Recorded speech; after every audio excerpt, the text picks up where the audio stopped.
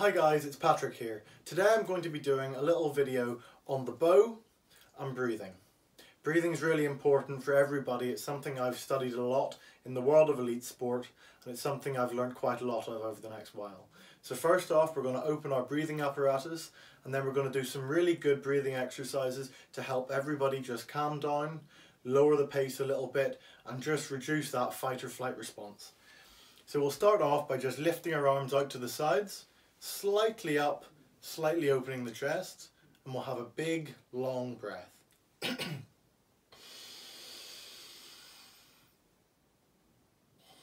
then slowly out. You can see as I do that my body's moving. Keep the head tucked back.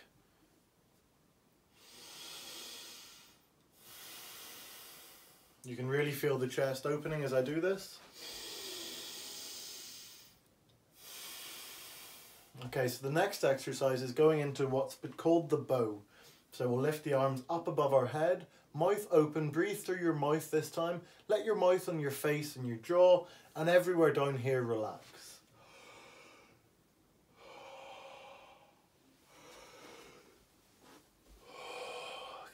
Push your bum in underneath, stay in that position. Bum in underneath, knees can be slightly bent. We arch backwards, opening up, releasing the front soft portion of our body. Keep breathing. Vibration is good, that's tension releasing. You can actually hear, I don't know if you'll hear it, but you can hear my heart rate inside my breath.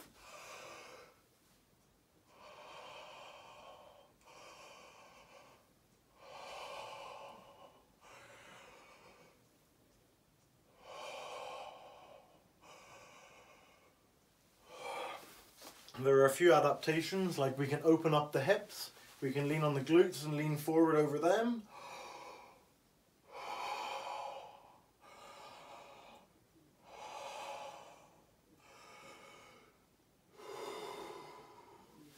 Or, as we did in the warm-up, we can put our hands behind our chest. This one I can really feel open up just at the bottom of the rib cage where our rectus abdominis joins in. And you can really stretch your jaw as well.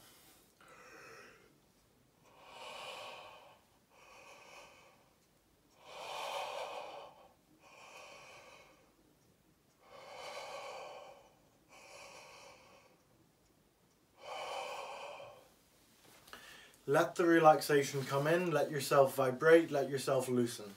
That allows the tension to relax out of our breathing apparatus. And now we move into some breathing exercises, and I guarantee you'll really calm down. Find somewhere to sit, find somewhere to lie down. You can do this standing, but you won't get quite as relaxed. Lying down in bed is fantastic as well.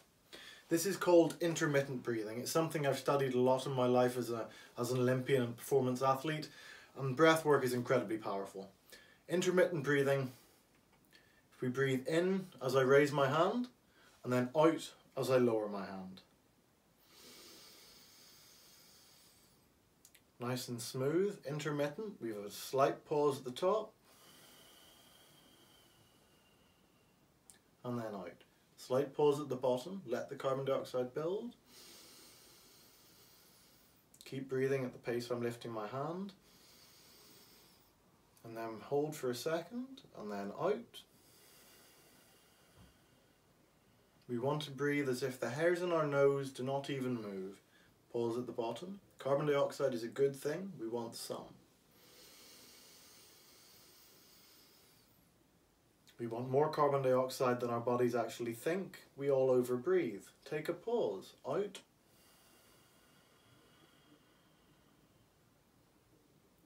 By this point you should feel a little calmer. No need to breathe quite as fast.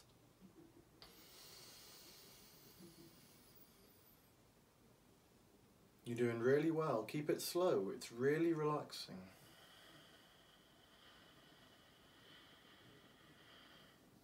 One or two more. 3, 4. Okay, hold for a second. Full in breath, feeling strong, and relax it out.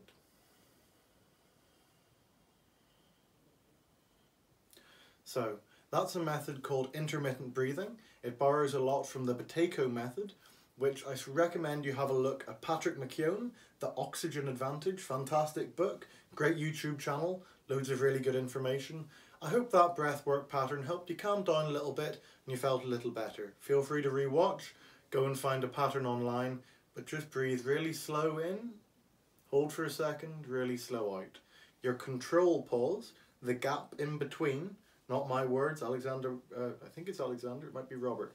Dr. Buteyko, Ukrainian scientist, he called it the control pause, that gap between when you take one breath and when you take the next. Your breathlessness. It's really important, great marker of health. So I hope you have a great day and I hope this has brightened things up for you. Stay safe, love,